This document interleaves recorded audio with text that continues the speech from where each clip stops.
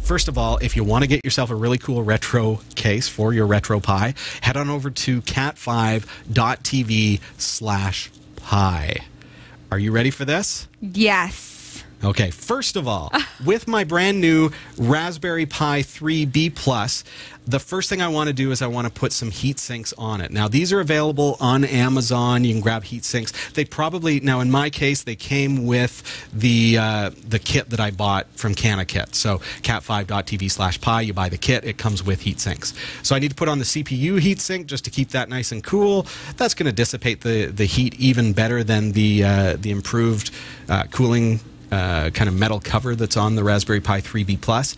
And then there's one for this little chip over here. I don't know if that's the math coprocessor. I'm not sure what that is. But it's cute. And this will keep it cool because it does get hot. Real simple. They're stickers. You don't need any frosting or anything like that. No expertise. Yeah, just push down on it a little bit, give it a little bit of pressure.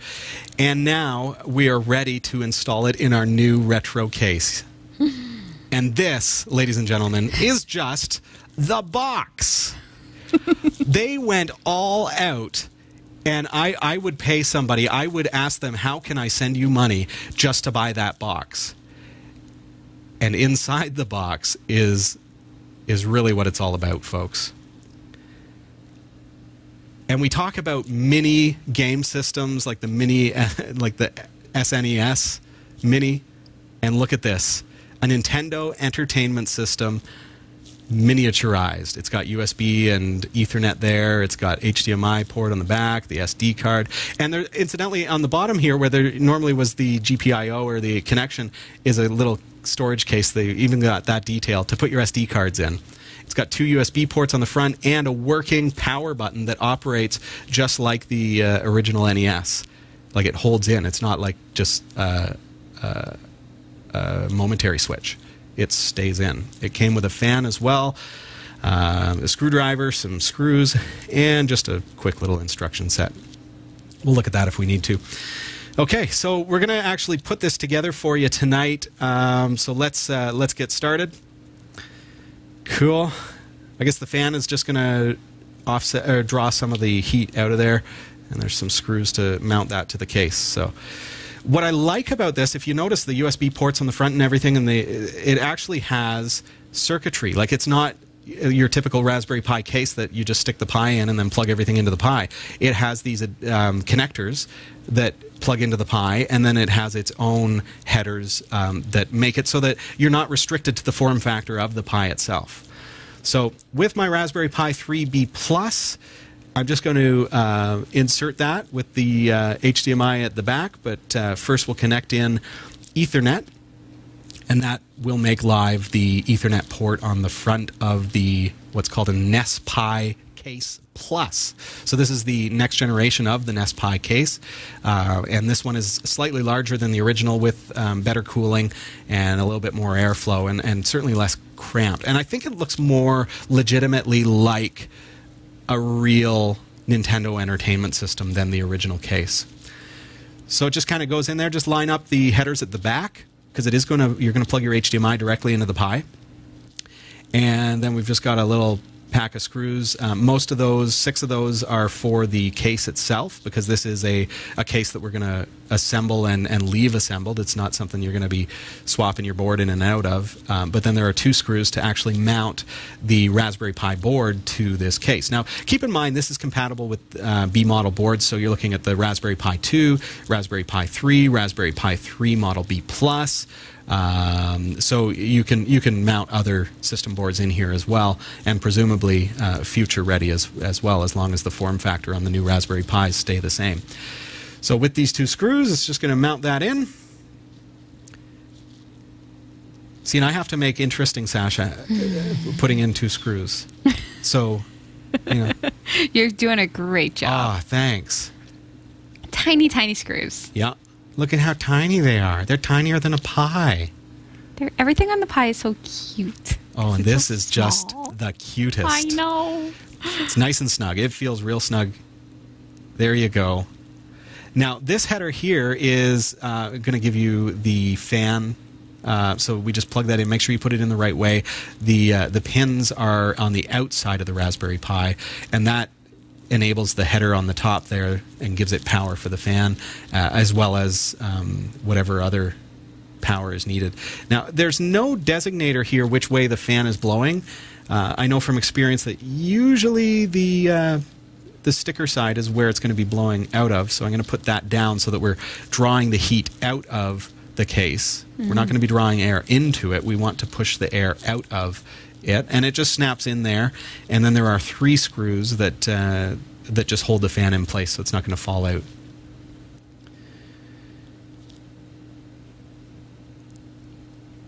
There's some good TV right here, folks. Riveting. Look at that. Look at the way I turned the screw. And note the screwdriver was even included.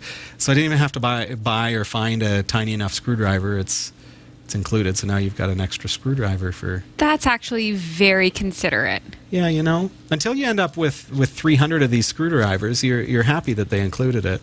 Yeah. Now you can also fix glasses. I feel like that's the same size. Oh, I'm thinking that this is going to be the perfect size for changing motors in my drone. Oh, that's perfect. Mm-hmm. Nice, simple installation, folks. I think if you give yourself 10 minutes time, now we're not going to take that much time tonight because I have the power to accelerate the video a little bit, but 10 minutes time is all you need, and then you're going to be up and running with your RetroPie. So I'm not sure which way to put this cable onto the, this is the fan header. Not sure which way it goes, and there's no like one way. You could put it on either way. I don't see anything in the instructions about the fan either. It's only about the case and the installation of the Pi. So I could plug it in with the positive on the left. And you can always change the polarity, and that's going to change the direction of the fan. But actually, the red, I'm just looking, and there is a marking that says the positive is on the right. My right. So that should be the correct way to put that fan in there. Okay, so now the next step is just to close it up, and I'm making sure that the cable there is not going to, there's quite a bit of slack on that cable. I don't want it to obstruct the fan. I don't want it to get into the fan. I guess I could put a twist tie on that or something like that, but I think it looks like it's going to stay out of the way. It's not going to nudge its way over to the fan, so shouldn't be a problem. And that should just snap right together. There we go. Doesn't that look awesome? It looks awesome. My goodness. I can't wait to show this to my family because we grew up with that. Look at the SD card slot on the side, too. All right, so now we've got those 6 screws we've got to put in. This is where, you know, this is way too much for you. So I'm going to speed this up a little bit. Thank you.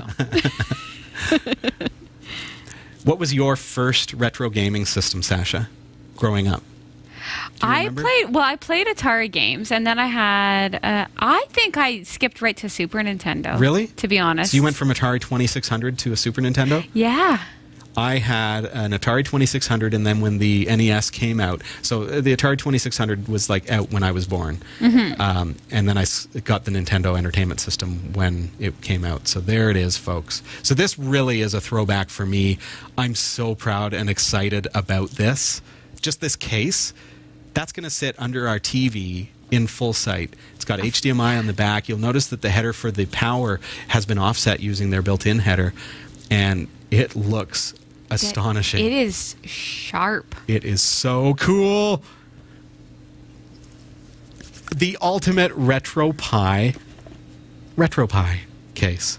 And there it is. Are we ready to fire this up? Yes, we are. All right. It feels good. You know, people are going to ask, like, is it flimsy and cheap? And no, it feels like substantial. It feels real. It's solid. You know? It is solid. And you feel that button? Yeah. It's click, click, click, click. Yeah. The reset button is momentary, so it's just like the original. Everything about it. And I guess, you know, folks are wondering about the SD card slot over here. So there it is. I've already put in our RetroPie SD slot card, and it goes in and out nice and easy. It's not going to fall out. There you go. There we go. Okay, so let's fire it up, Sash. All right, here we go. Now I can plug in power because remember it has a power button on the front. It's not going to turn on until I hit that button. I'm going to go HDMI output, so it supports HDMI, but it does have access to the AV port as well. Okay. So if you want, you can use one of these cables, right, and plug that in here. And then you've got RCA output for an old style TV. Right. Or if you're real retro. If you want to go completely retro. Absolutely. Okay, and then I mentioned a little bit earlier that I'm using an Xbox controller, so I do need to use an Xbox receiver because it's not Bluetooth. If we wanted to, we could use Sony PlayStation 3 remotes, which are Bluetooth, and then I would not need a receiver, and I could play it just like that, so no extra wires coming out of the front. I think that would be cool, so I'm going to get myself some PlayStation controllers. But it does have 2 USB ports on the front too, and then another 2 under here. So, but you see the ones there? Yeah. You can plug those. You can get USB retro NES controllers that look exactly like the originals, but they're USB, and you can plug those in as well. No way! That's the next awesome. step. That's if you're completely obsessed with retro. Okay, so I'm going to plug in my receiver here, and I'm just going to push the power button.